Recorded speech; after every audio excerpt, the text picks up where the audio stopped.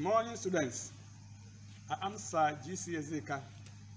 We have English for SS1, and the topic is phrasal verb. Phrasal verb means a verb combined with a particle. Particle here means preposition or adverb.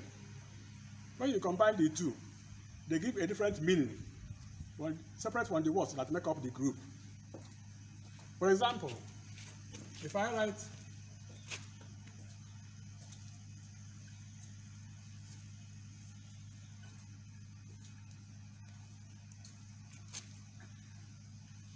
broke down or break down, it means to cry. But not if you take break and down, you cannot say that it means to cry. That's what we call phrasal verb. The two words give a different meaning for the components of the word that make up the group. We call it phrasal verb. A verb plus a preposition or an adverb. That is what we call phrasal verb. So, broke down means cried.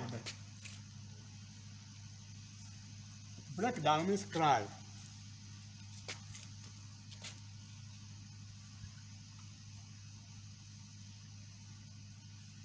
Stand down. Stand down. If you look at the word stand and down, you cannot get the meaning. But actually it means to give place to another person. To give place to another person.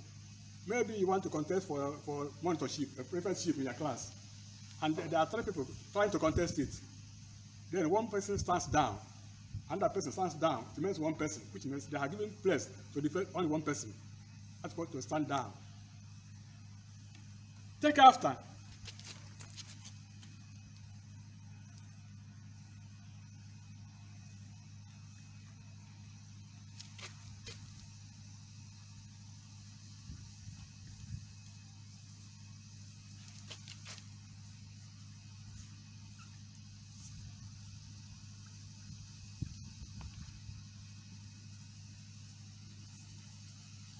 Take after in phrasal verb means to resemble.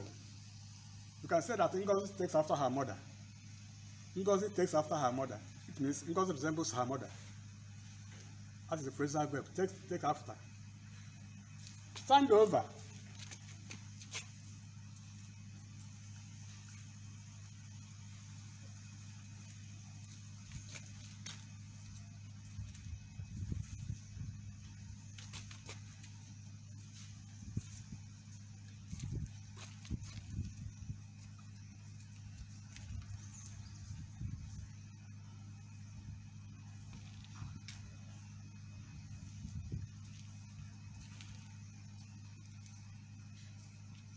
Stand over. If I say I stand over her, I stand over her. It means that I stand beside her to learn what she's doing, so that I can know how to do it. Stand over somebody, which means to stand near somebody to learn what that person is doing, in order to know how to do it. So all these verbs and the adverbs or prepositions that come with them are called phrasal verbs. Now, for your new student's companion, you can go to page 84. Page 1-84, yes. You find more of the phrasal verbs. Page 94 to 98. Find more of the phrasal verbs. You can learn them more there. Page new student's companion, pages 94 to 98. You find them more there. Learn them as an assignment. Thank you very much.